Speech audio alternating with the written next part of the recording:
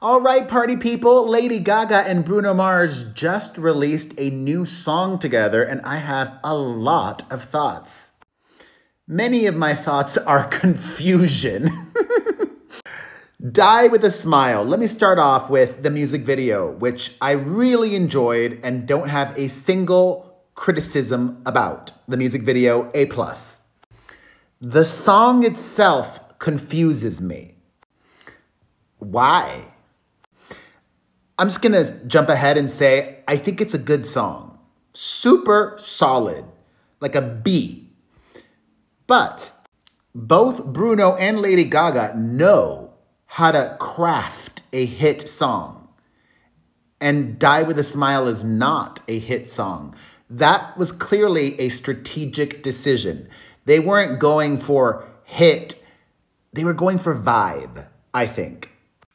And the vibe they ended up on isn't sonically keeping in line with what is streaming and being played on radio.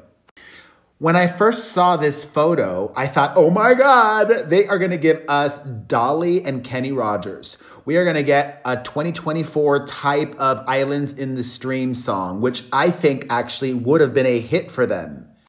And remember, I said this is a good song. I think a B is better than, Woman's World and a D, okay?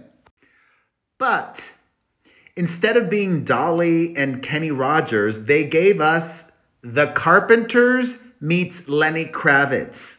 That's the vibe that I got. The Carpenters meets Lenny Kravitz. Good, but that feels like an album track.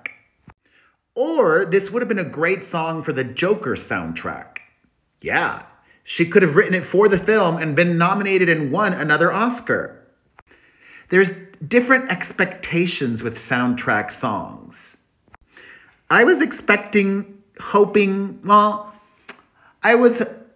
the bar was set realistically for this, and it does not disappoint. And I think they are going to slay it live. This is a song that's meant to be performed live. And actually, a Lady Gaga and Bruno Mars tour or residency in Vegas would crush. And some of you might think that I am a Gaga hater. I'm not. I actually think I would enjoy this song more if it was just Lady Gaga. Her vocals, everything about her voice on this song is on another level.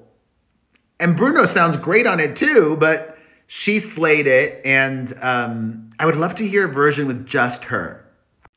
But yeah, I heard it twice in a row. And the biggest problem is this is a pop song. And the most important part of a pop song is a chorus. And the chorus on this song is fine.